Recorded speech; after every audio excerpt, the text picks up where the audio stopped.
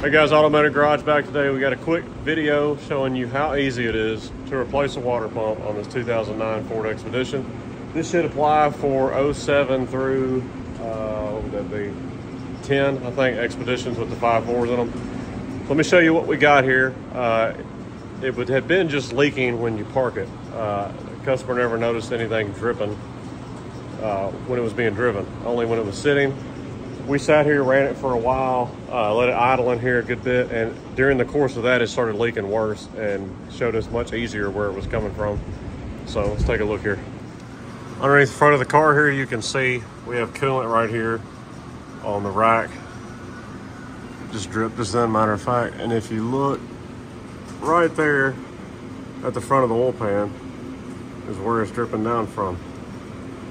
So this is one of those situations where, for a change, you can say, oh wow, well that makes sense. They should do that on every vehicle. Because look, oh, there's a fan shroud in the way. But if you take a push pin out here and a push pin out right here, this thing flips right up. And then it locks. If I can do it with one hand. So anyways, that thing locks up like this, and look how much access you have here. And then you can take your light. And once this got hot, it was harder to see. Let me see if I can't get y'all a good shot of it, but if you look, it's almost too bright. If you look right inside the harmonic balancer over on this side, when it's cool, you can see the stream coming down. Once it got hot, it evaporated right off of that front cover. And it was actually getting on the harmonic balancer and then slinging down here. And of course it would drip off the bottom, but it was spinning around so you weren't seeing it on the front cover. And it was only dripping right here at the front of the oil pan and onto the rack and onto the ground. So now we're going to show you all the procedure for going through this whole thing and throwing a water pump on here. And it's actually pretty easy. All right, so the first thing we want to do to start this job is we want to drain our coolant. If you see the red screw, thumb screw up there, that's your drain. I have a hose on it coming down here. We're going to catch it in a clean pan and dispose of it properly. So we're going to drain our system and then we'll start pulling stuff apart.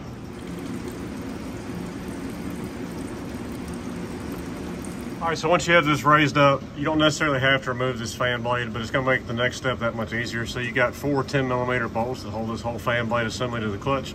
Pull those out. Already got 2 of them out here. That's what they look like. Pull those out, and we'll pull our fan blade off, and then we'll have easier access for unplugging this clutch, undoing our clutch from the water pump neck. All right, we got them all undone. Take your fan, pull it off. You gotta work around this hose right here. I might not be able to do this with just one hand. It's gonna be a little bit of a tight fit, but it comes out. Now that we got our fan off of our fan clutch, we gotta undo our wires to our electronic fan clutch here. You have this clip right here, the clips around this, you undo that. You have the red release tab right here. So if you look right there, you have that push tab out there towards the red locking tab. You push that in, you pull the connector off. All right, so the best way I like to approach this is I don't use fan clutch tools on fan clutches. I use an air hammer. It's much easier, it's less of a fight, and it usually breaks it right loose, not a big deal. So I'll show y'all, this is my cheap air hammer. I use it because it's a little bit smaller to get in tight spots. Use the chisel attachment, it tears the clutch up the least amount, and I'll show y'all how we bust it loose.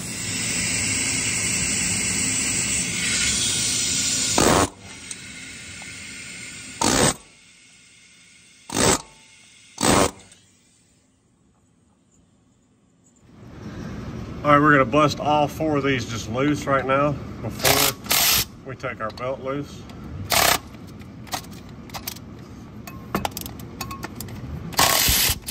Now we're gonna undo our tensioner right here, take our belt off, and then we'll finish removing those bolts, then we'll be down to the water pump.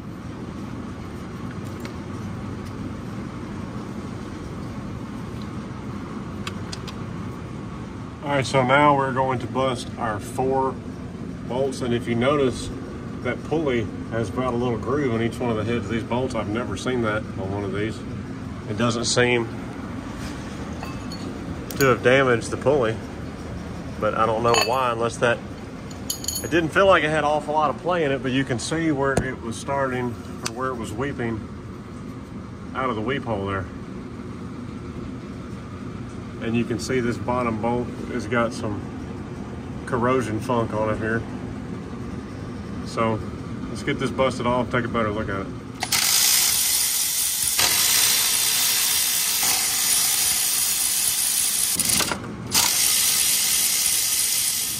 You don't get all the coolant out of here when you drain it, so when you bust this off, you're gonna kind of make a mess. So I'm gonna get a catch pan and try to catch what I can.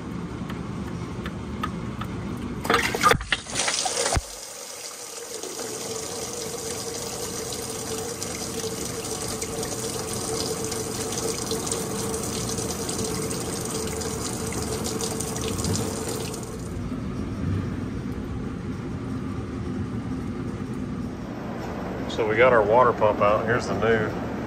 There's the old.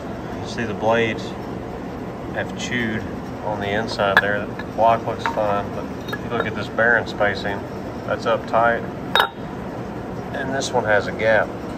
So there's our failure point. All right, we cleaned all this up. Got our new water pump. We lubricated our O-ring just a little bit with a tiny bit of assembly grease here, just so it'll slide in easy.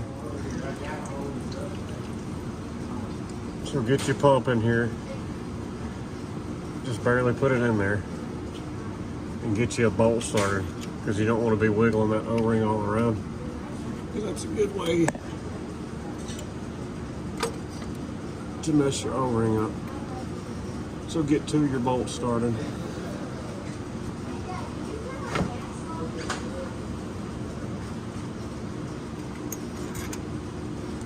So now with two of your bolts in, it'll guide you in. Just push. You heard it lock. I'm sorry, my camera moved. Get all your bolts started. You're gonna tighten them up in a crisscross pattern. I gotta look in the book real quick. Pretty sure it's 18 foot-pounds, but I wanna make sure. All right, we're just running them in, snugging them up with this. I'm just going till I see contact. Going down here to the bottom, going back up here. I wish I could use my little torque wrench, but I can't. It only goes up to 200 inch-pounds. It'd be 216 inch-pounds, or 18 foot-pounds. I gotta get a longer extension.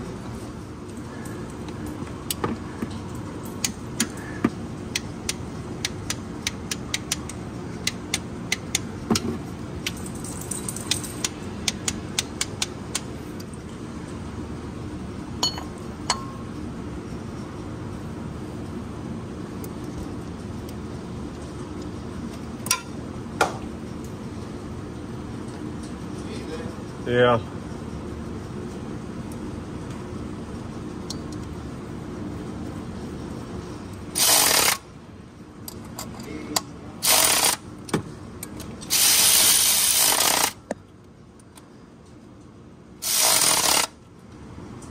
$18 foot-pounds on these. I'm gonna put the belt on, then I'm actually gonna torque them.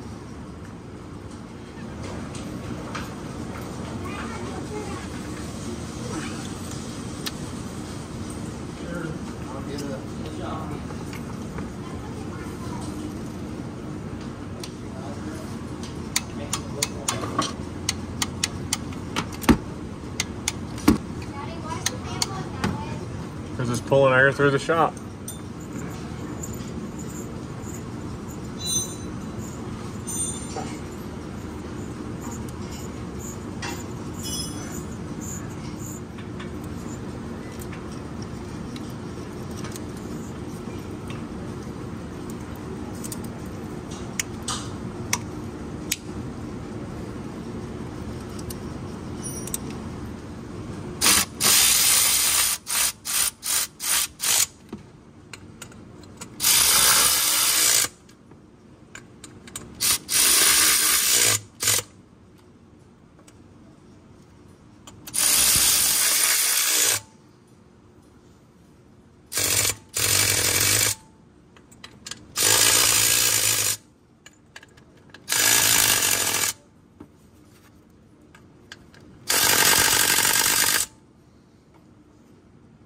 That's it.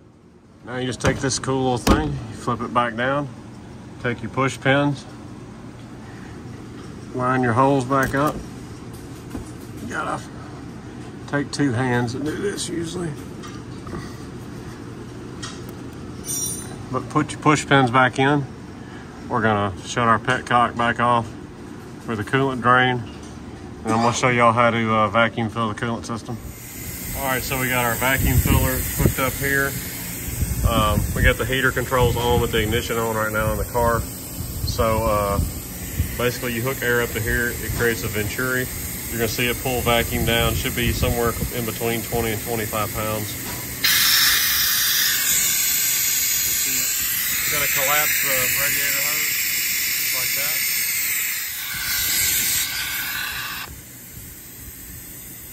About 22 pounds. So we're going to hook up our coolant bottle to the end of this, so we can disconnect the air now actually. Sit there and it's holding a vacuum.